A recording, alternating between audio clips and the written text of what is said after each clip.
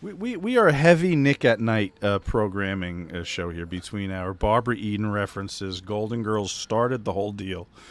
Dude, we're not exactly... Hogan's Heroes coming next. What should we cover? I see nothing. All right, Hey, so I wouldn't... You know what, man? I say this all the time. I wouldn't change a fucking thing about when I was brought...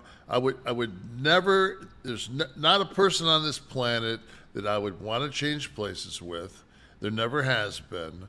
I've always loved Kevin Nash. I've always loved being Kevin Nash, whether he was 6, 8, 22, fucking up, on top of the world, whatever it was, there was nobody that I ever wanted to be, and there isn't now. So, and I find that a blessing.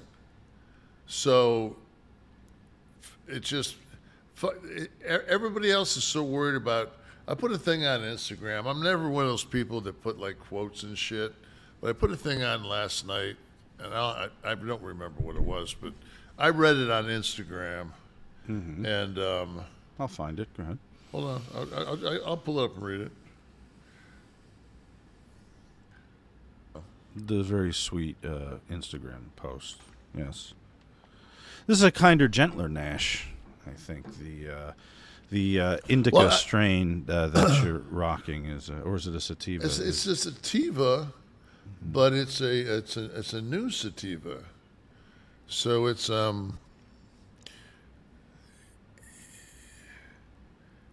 I think that it's real good clarity and real good like being able to go back, because I wanted to cover Paul's interview because I thought it was so fucking good. It's just a good strain.